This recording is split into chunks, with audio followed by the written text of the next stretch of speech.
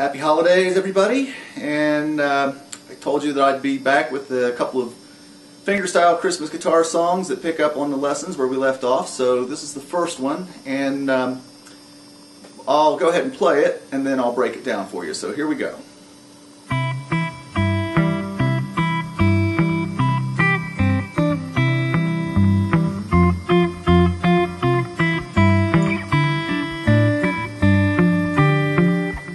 Okay, so it's a simplified version of Jingle Bells, and let me go through the right hand part for you here first. So I simplified the melody to make the right hand part easier, and we'll spice this thing up as we go through it a little bit farther along here, but I did want to keep it simpler here in the beginning. So the right hand part, the melody is played entirely on the first and second strings, so I just used my middle finger on the first string and my index finger on the second string to play the entire thing.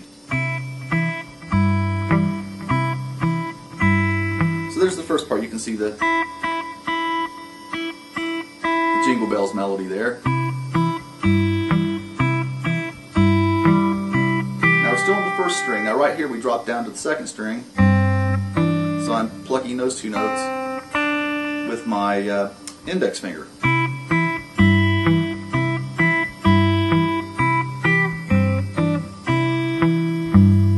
Now switching over to the F chord, and I'm just keeping that real simple. Instead of that melody like that, I just simplified it. So it would be much easier for now, since some of you may just be starting on your fingerstyle journey. And we'll talk about how to make it sound a little more interesting, as I said, here in an upcoming lesson. But that's all first string melody. Now here I'm switching over to the C chord, still on the first string, D7. So that's first string, second string, first string, so that's middle finger, index finger. Now I'm going to a G7 bar chord, second string melody, so that's the index finger, and then first string melody.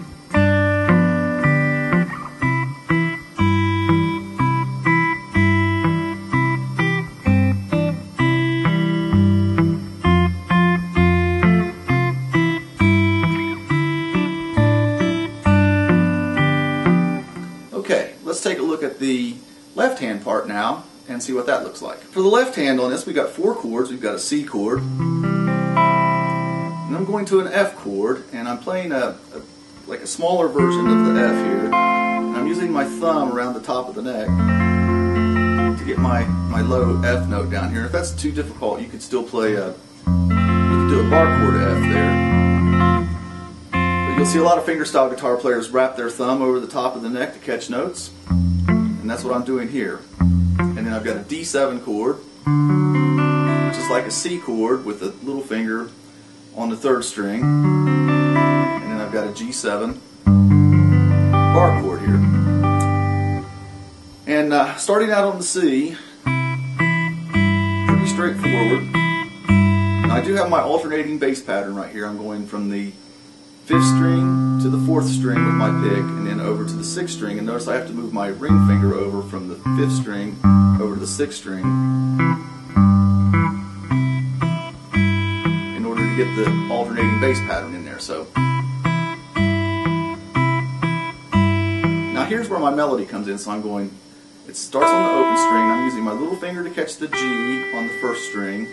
I'm holding the C here as part of the chord, and then I use my little finger to play the D right here that's on the 3rd fret on the 2nd string, and then I'm back to the open string again.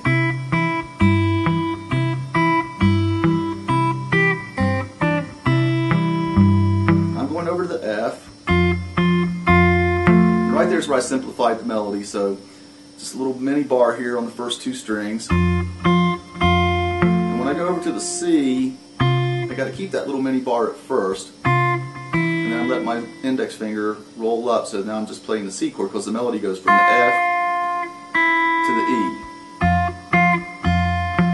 And now another thing here, I'm not doing an alternating bass pattern on the F chord, I'm just using octaves. So I'm playing F on the 6th string down here, and F on the 4th string. switch. And again, I simplified the melody there a little bit. Now I'm up to the D7 chord. And that's pretty simple, nothing tricky about that. I do have the alternating bass pattern again here with my third finger going from the 5th string over to the 6th string. And then I go to my G7 chord. And once again, nothing too tricky there.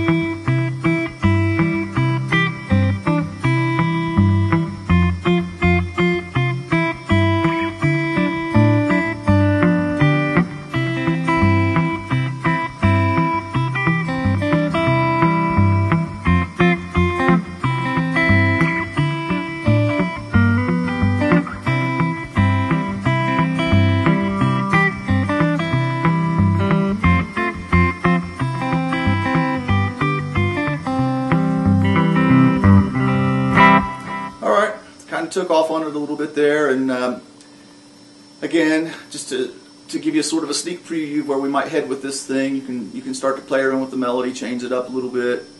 If you have any questions, drop me a line. You could go back and review the first 2 lessons on fingerstyle guitar. That's where I addressed the alternating bass pattern with the thumb. I didn't really get into that much in this video because I covered that in the last 2 videos, so take a look at that again. And I'll give you the tab. So there you go. Jingle bells. I'll see you in the next one.